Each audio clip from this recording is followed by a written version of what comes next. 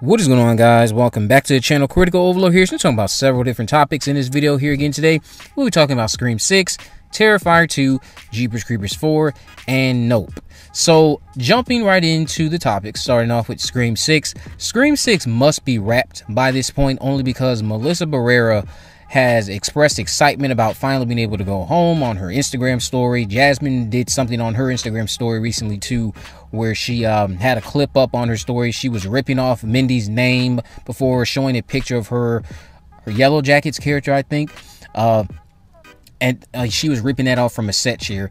And now a rap photo has surfaced online. Now, this rap photo that you see here on your screen, I was a little bit skeptical about it at first, but I guess it's real because it was taken by an individual named Felipe, who is a still photographer based out in Montreal.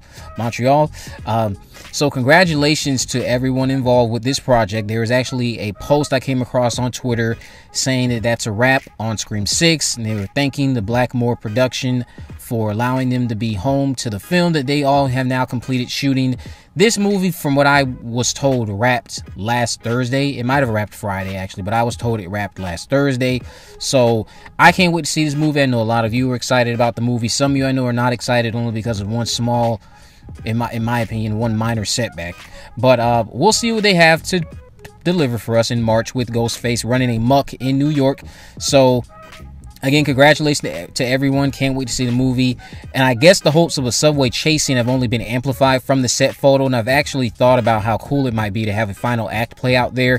Not the actual entire final act, but you know, the moments where these killers always think that it's necessary and smart to tell the survivors their goals before the survivors actually kill them. So we'll see what happens in March, and hopefully we get an exciting announcement this week regarding production coming to a close.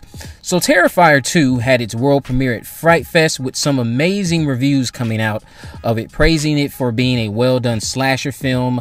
One of the reactions that I was able to come across was retweeted or quoted by Bloody Disgusting earlier. I think this is coming from Joel Harley. He said Terrifier 2's kills repeatedly up the ante, delivering some of the most horrific gore sequences ever seen in a horror film. So I can't wait to see this movie for that reason alone, to see what that is in context on screen when I get to see it. So again, it's had its world premiere at Fright Fest a couple days ago, and it came out with some amazing reviews. And I guess a few days ago, what happened, Damien Leone actually shared this image on his Instagram to confirm that Chris Jericho will have a role in the film. And I can only imagine that Chris's role will be very small. And judging from the blood on his face, he'll have a death sequence in the movie, of course, something probably very brutal. And I wonder if this does mean, now this is just a very funny nugget that I'm hoping we get. I wonder if this means we'll hear Judas somewhere in the movie. So, and for those AEW fans out there of mine listening to this, you know what I mean when I'm talking about if we'll get to hear Judas or not.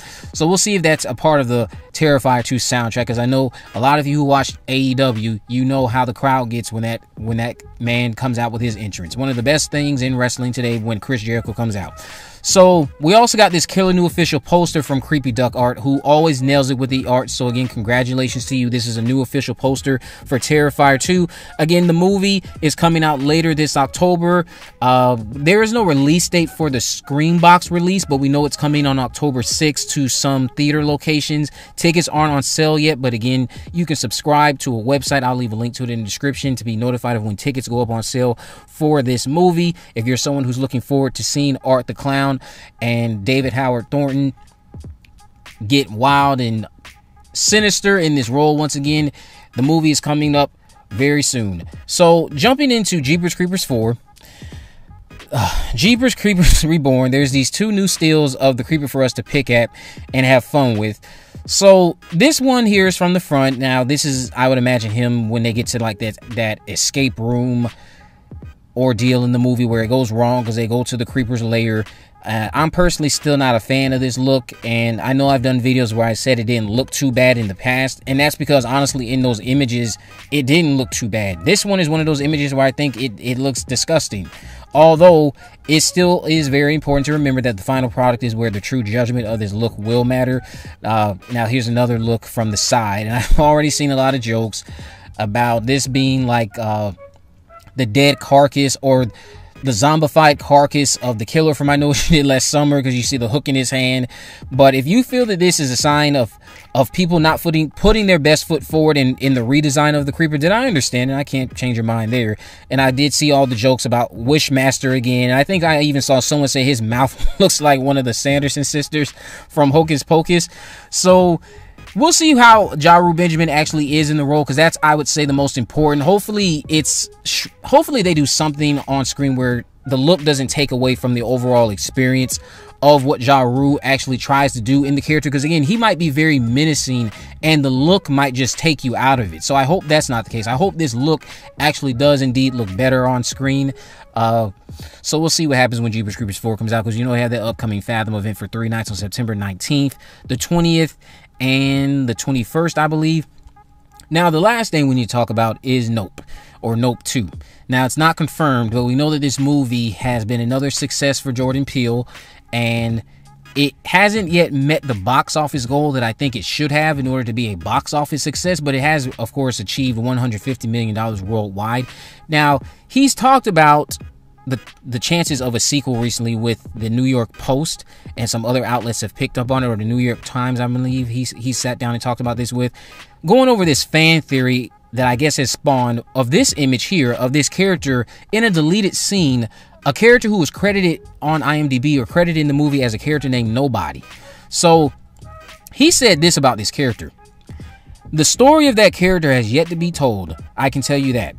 So here's the thing.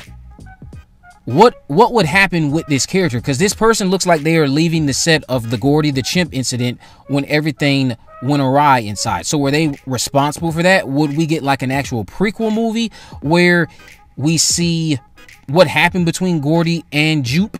I would honestly rather see Jordan Peele do something like this, where he has an established universe of like tampering with mythos and urban legends that people think are real and flipping them on their head, like he's done here with aliens, and you know, take on the Loch Ness monster, maybe even do something with Bigfoot. But he ended it by saying we're not overtelling all of these stories. I think he's actually talking about establishing a universe with this movie being connected to it, not necessarily a direct sequel, but we'll see what he means. If you haven't already, of course, make sure you subscribe, turn on post notifications, and miss video. In the description, I'll have links on my social media accounts on Facebook, Twitter, and Instagram. You can message me there, of course, to let me know any movies, news, or reviews you would like me to cover in the future. And with all that in mind, guys, I will see you in the next video.